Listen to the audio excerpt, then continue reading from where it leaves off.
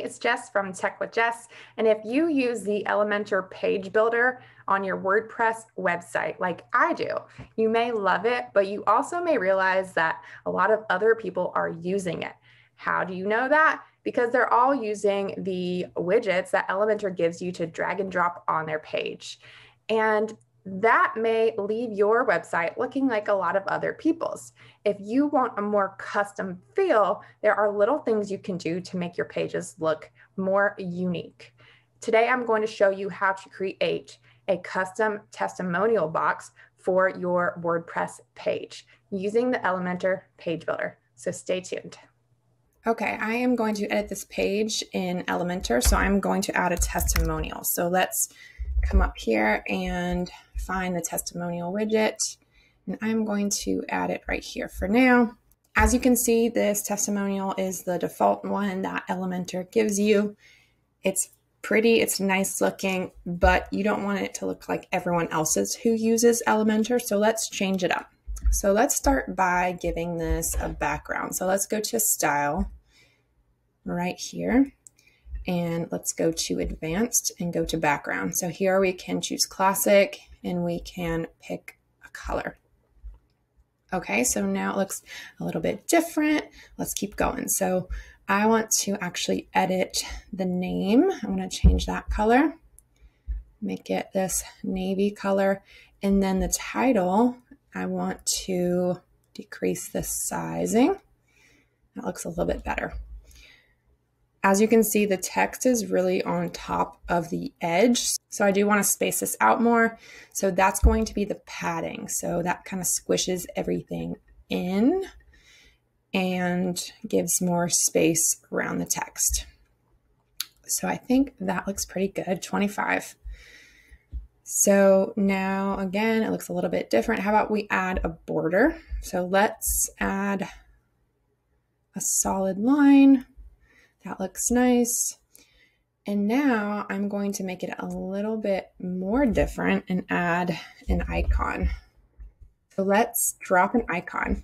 And now what I'm going to do is search for the quotation mark. And use this left one and change the color. So let's do that navy color again. So now it's really far apart from this. I actually want it to be overlapping. So I'm going to go to Advanced, I'm going to go to the margins, and I'm going to make this negative until it overlaps. Okay, as you can see, it's going underneath. That's a problem, but an easy fix. We're just going to go to this Z index and make it 1. So now it's on top. So that looks pretty nice. I like the style of that. You can also play around with where this quotation mark is. You might want to try it on the left. So let's give it a negative value here. Negative 200. As you can see, that's not going to be enough. So maybe we need to try negative 800. Okay, that looks better. How about negative 900? Ooh, I like that. So now we have a quotation mark on the left side. And I could play around with this some more. I could change the size, make it smaller or bigger until I like the look of it. So you always want to check to make sure that this looks good on mobile as well. So let's take a look at the mobile view. So as you can see, it's kind of disappeared on mobile. And we don't want that. So what we could do is make this icon actually hidden on mobile. So let's do that.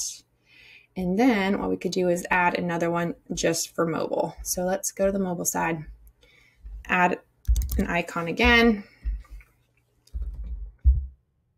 and drop it on top.